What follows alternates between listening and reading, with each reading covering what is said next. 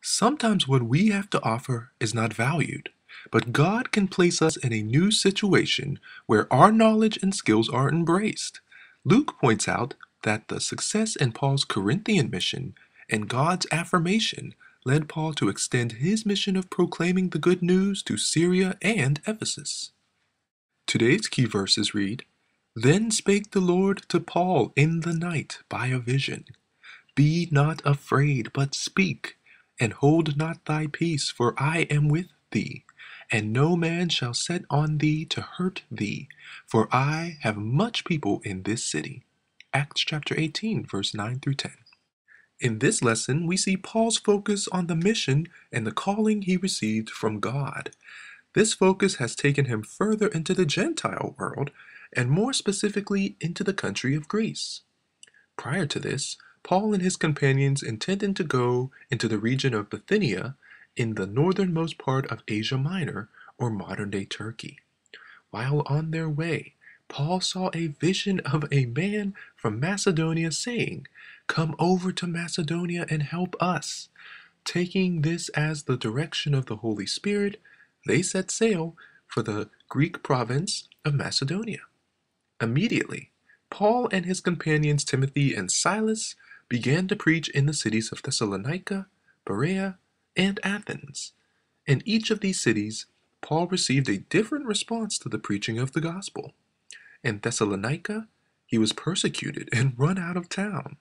In Berea, many of his hearers listened and investigated the scriptures to confirm Paul's message. Finally, in Athens, Paul encountered a mixed response. Most of his audience rejected the gospel, but a few requested him to come back again, while a few others believed. Paul moved as the Spirit led, demonstrating his faithfulness and commitment to spread the gospel were more important than seeking ease and comfort in ministry.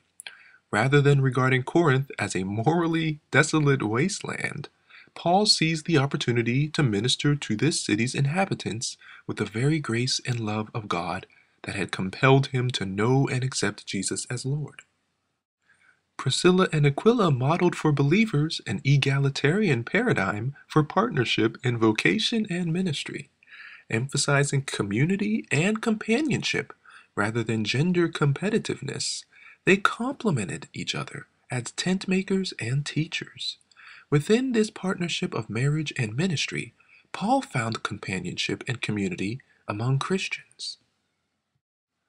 The response from the Jews in the synagogue was hostility and opposition. They formed an organized resistance against Paul and insulted him.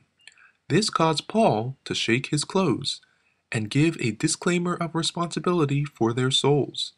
They have heard the word and now will be accountable to it. This is definitely the course of action we need to take when confronted with those who refuse to hear the gospel. In the vision, Paul hears the Lord encourage him not to be afraid and to continue to preach the gospel. God is with him. No one is going to harm him. And the Lord has many people in the city ready to respond to the message of salvation.